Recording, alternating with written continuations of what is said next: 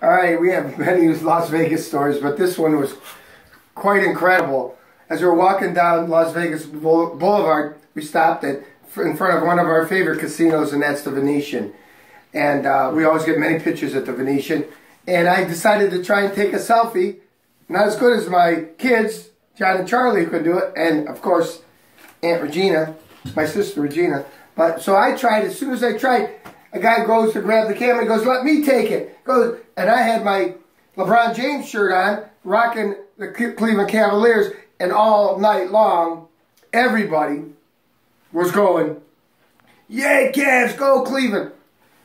And as soon as the guy grabbed the camera, he goes, he was from Cleveland. I go, "I'm Charlie Malta from Cleveland," and he goes, "I'm Jim, the wrestling coach that was on Mondays with Malta back in November." So we actually met somebody 4 in the morning on the bridge at the Venetian. Incredible story to bump into somebody like that. But just wear your Cleveland gear. You never know who's going to come up to you and say they either know you or they're happy to be a Clevelander. That was pretty cool. And when I wore it that night, so many people coming up to us. So except for 2 Warrior fans, 2 girls, that said, "Oh, that would be our only championship," and blah, blah, blah, blah, blah. But we had people from Youngstown throwing shots at them, and me and Mom just laughing our heads off because we're the champs. Sorry, Warrior girlfriends, whatever you are out there. But we had a great time in Vegas. We do it every year for our anniversary, and we had so much fun. Now back it up, because the next day you wore your Mark Price jersey, and the guy went berserk in Caesars. Oh, you know how much that jersey's worth? Oh my gosh, Mark Price, yeah.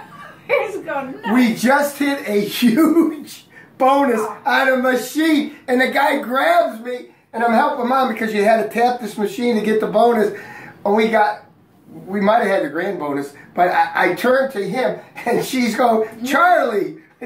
It's still, bonus is still going. And he was just flipping out about Mark Price. Yeah, and he wanted a picture with me, got a picture with me. That old jersey, 1993, he knew the year. I didn't even know the year, but that was pretty cool too. We had a lot of fun. But if you ever get a chance to go out to Vegas, Wayne Newton's show, he brought up Vegas Vacation as one of his top. He's done 40 films, but he does a different kind of show now and tells his life story. And they have clips from his life story when he started in Vegas at 6 years old. So take in the Wayne Newton show. It's simply phenomenal. And if you get a chance, I think for $10 more, you can go to the Shenandoah. Well, Wayne had his eye on Mom, because she's a spitting image of Beverly D'Angelo. I didn't lose her, but to pasta and a spaghetti dinner at the Shenandoah, but we certainly had a good time. So there's more and more, but that's it for now. We just walked in the door about 10 minutes ago. Bye from now from Charlie Malta and my lovely bride, Mary Beth Malta. Cheers. Lots of Starbucks coffee there. You got some coffee there? Mm-hmm. Can you give Zach Furless a birthday shout out real quick? It was his birthday today. Zach, what's his last name? Furless. Happy birthday, Zach. Happy birthday, Zach. And that birthday is a double thumbs up.